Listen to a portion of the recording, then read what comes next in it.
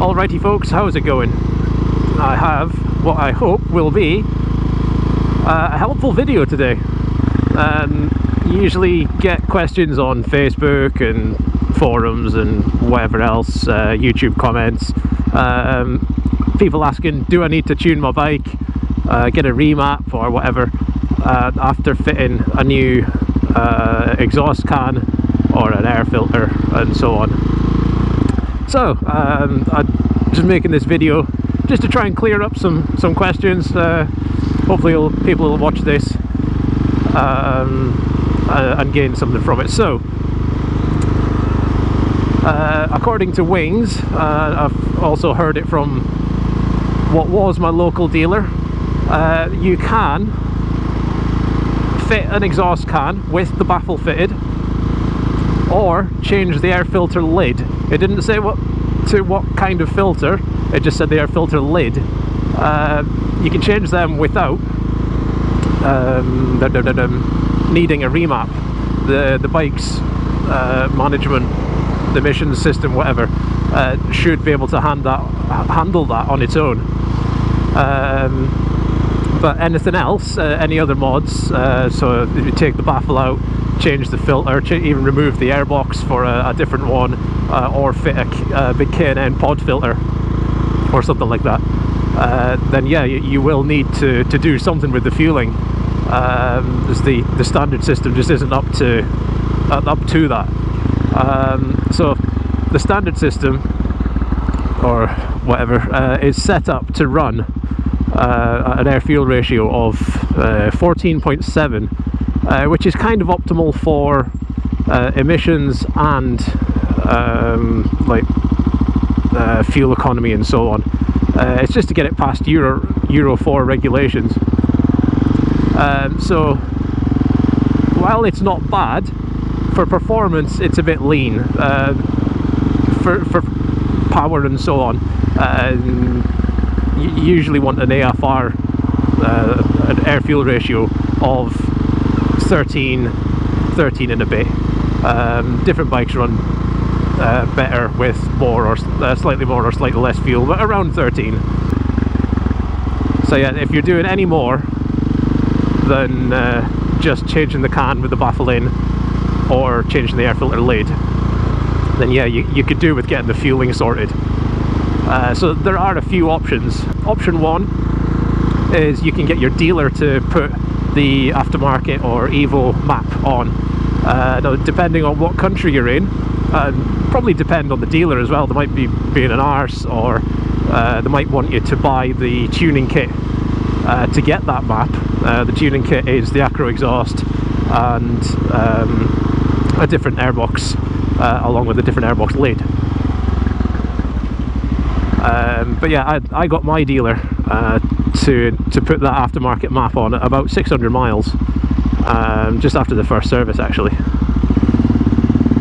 It cost me about 20 quid. It was just half an hour's labour to put it on. Some might put it on for free, others might try and charge you a silly amount.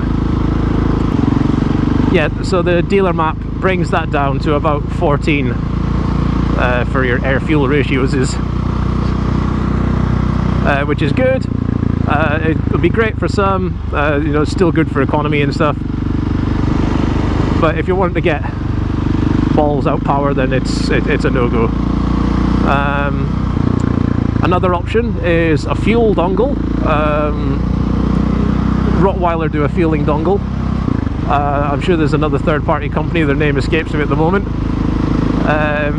But yeah, basically it just plugs into where the exhaust gas sensor would be.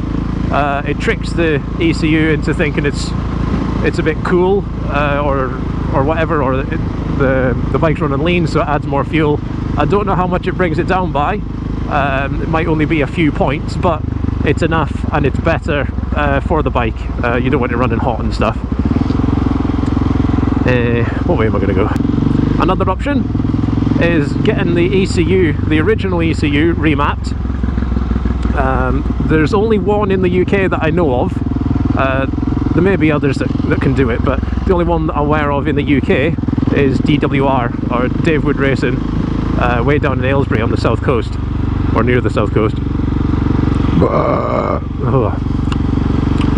Red Thai curry.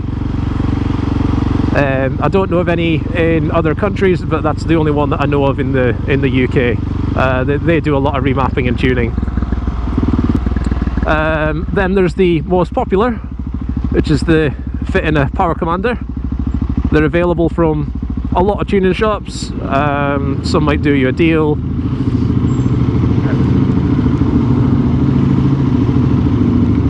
Just while I'm in here.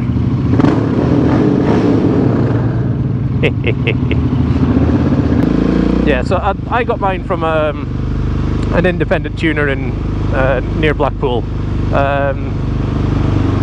and he done us a deal for actually getting the bike tuned as well.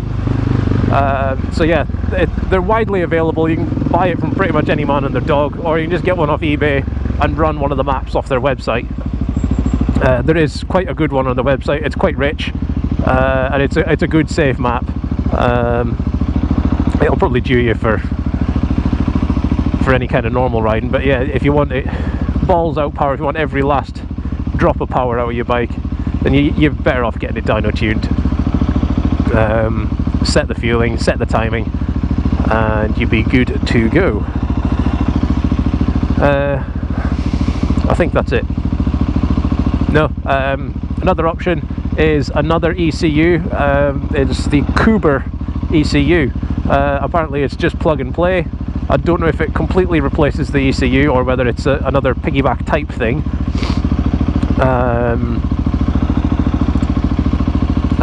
We see it pop up a few times on the Facebook pages, but I don't know if anyone's actually installed them, or there's not much information about them actually being fitted to bikes.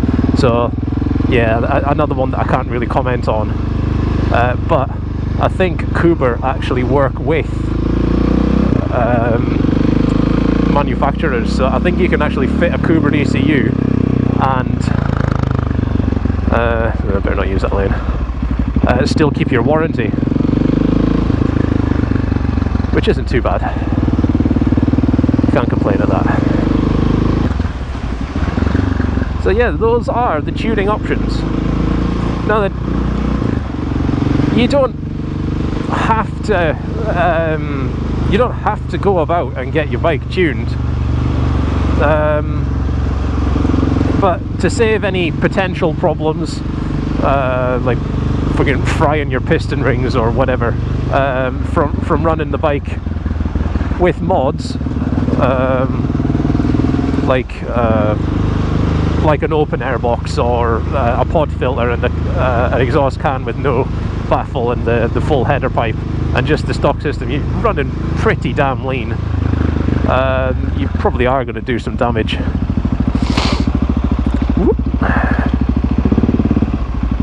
But I don't know of people that have done that, but anyone that does do that, well, they're kind of asking for it, and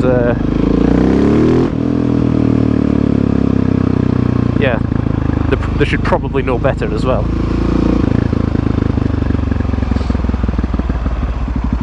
So yeah, you don't have to get tuned, but it is advisable.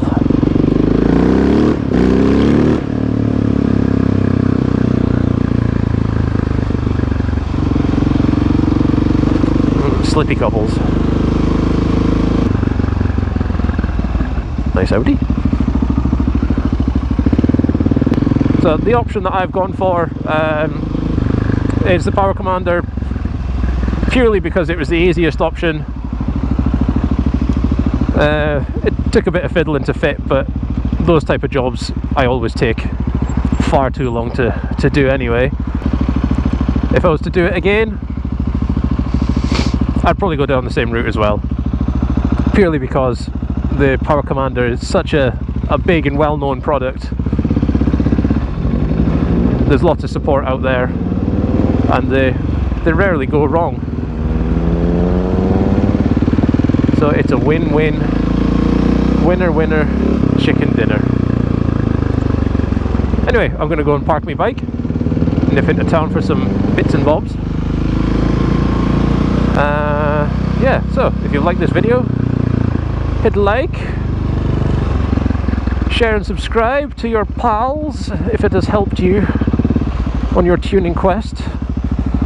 This video kind of applies to a lot of other bikes as well, not just the 701, if you're tuning in general.